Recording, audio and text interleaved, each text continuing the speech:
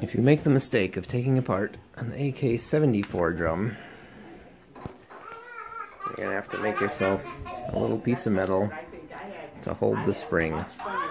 It's got to have a little notch for the inner spring that holds the tension. Are you talking to yourself?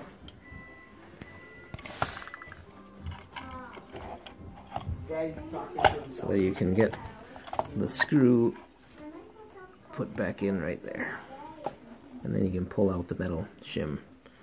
And all is done. One of these at your house here? I saw one someplace and I couldn't find it. I thought I had two. And I couldn't find it. Yeah? I'll play with you. There, it has to be with it. That's not a very good one. It's gonna be so easy. Flip it out of your hands. It's gonna be. I'm not playing with you even. Okay. Easy. Okay, don't touch me. I don't even want to play it. Oh, but I don't even play it. What's this one? So here's it.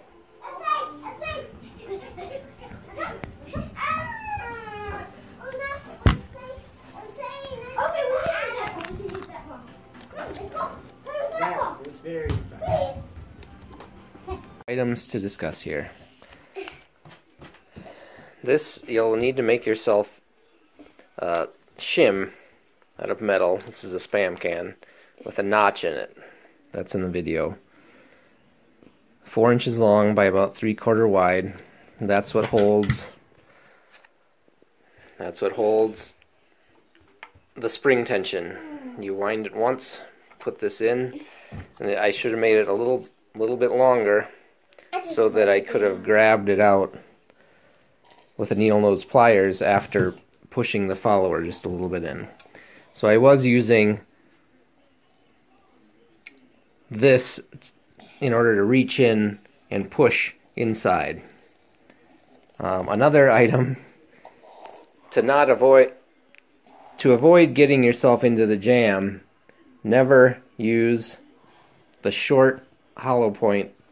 I got these Wolf ones. That's what caused my whole works to get jammed up. You have to use the longer 60 grain. They don't have to be full metal jacket, but they have to be the longer type to fit in here.